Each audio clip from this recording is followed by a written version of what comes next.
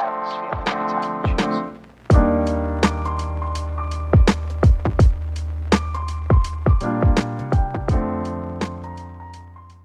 Hello everyone, welcome to Utopia. This is the second video of a three-part series in which I'm trying to explain you how to become a doctor or a healthcare professional in Germany if you already graduated in a country that is not Germany.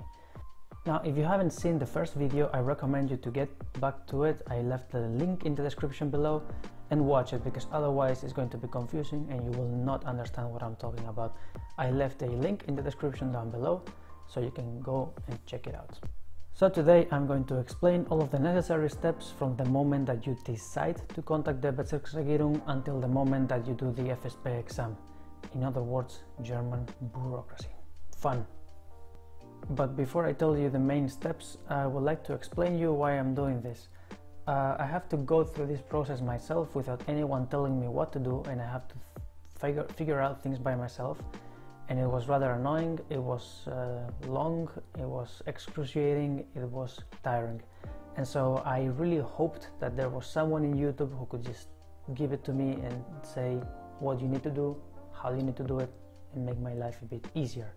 So with this video I'm trying to make your life a bit easier, trying to prevent some headaches and some migraines. So you're sitting at home with your university diploma in one hand and with your Bachelor's diploma in the other hand, and then you are figuring out to which Regierung do you send all of your papers and which papers you need to send. And so if you are already living in Germany, it's quite easy. You just find in Google Maps the local Regierung of your city, the one where you're living, and you just go there.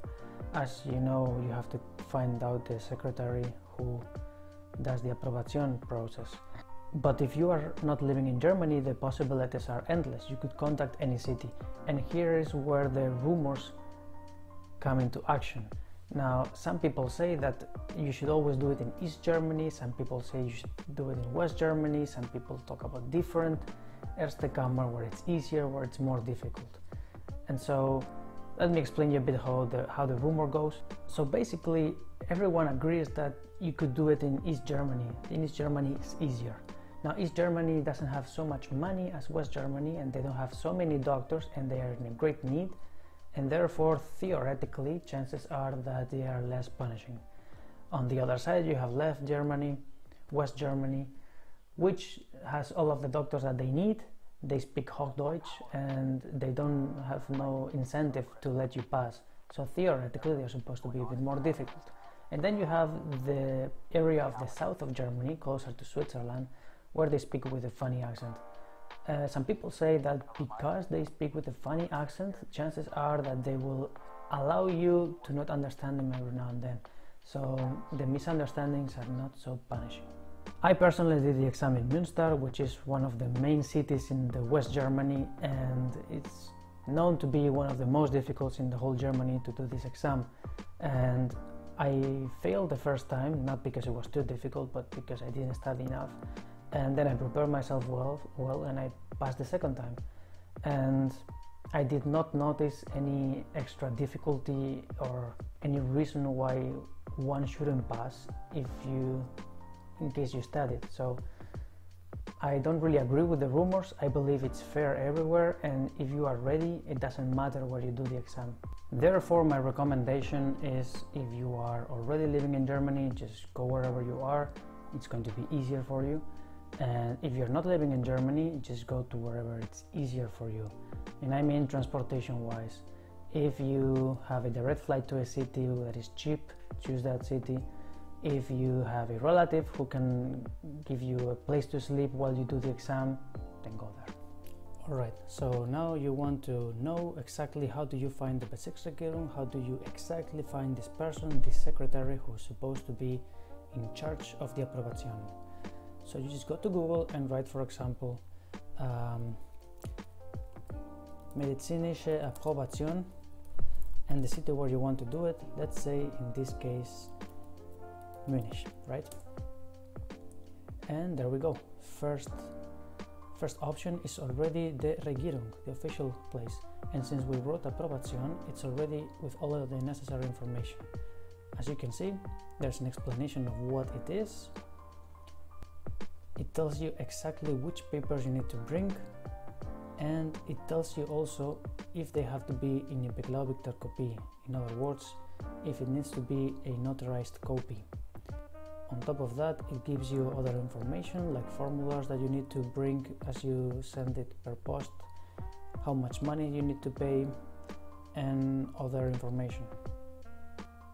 And at last, when you look at here in FSP zuständig, you can find that they have a telephone, a fax, and an email of the person who is responsible to answer your questions about the approbation and to receive the certificates of good standing and all of that stuff.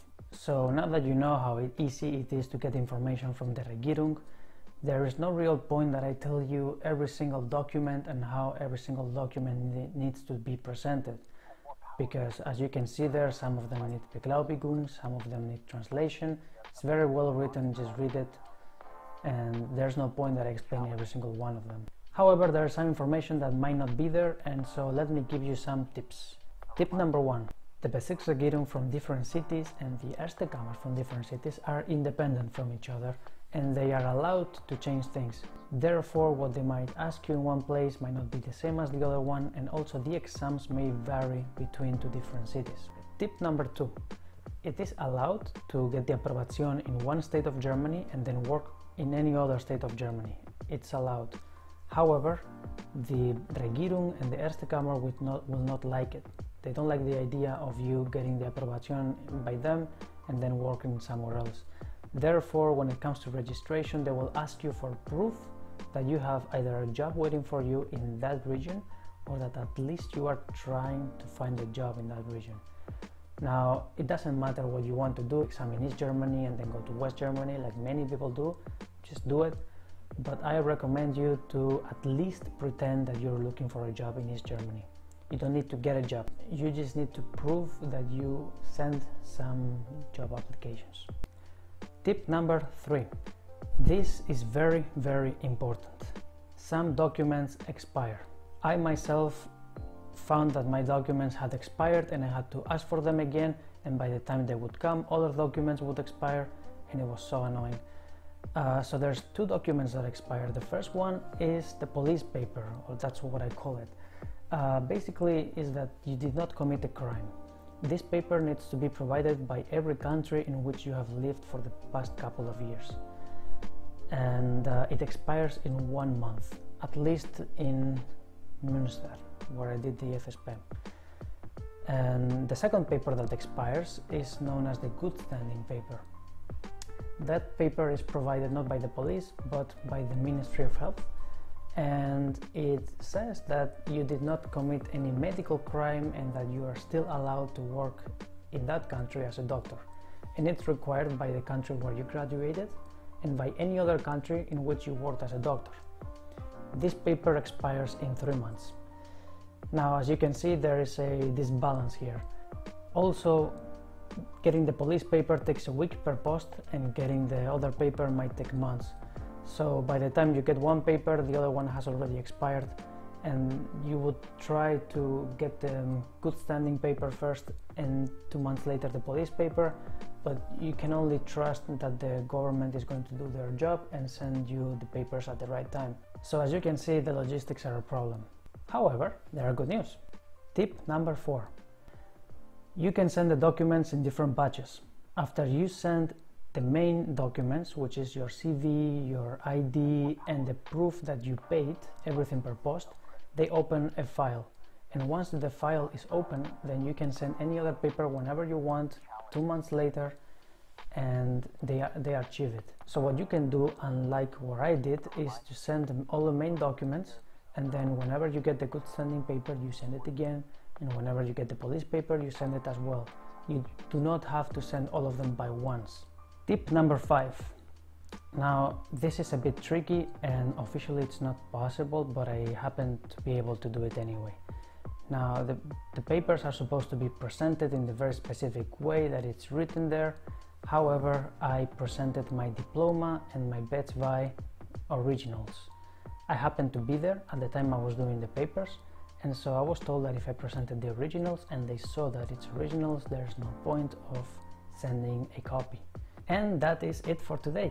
I hope you enjoyed this video. I hope you got some tips that will help you, and in the next video we will talk exclusively about the exam, how to prepare for it and what to expect in it. And so without further ado, have a good day. Cheers.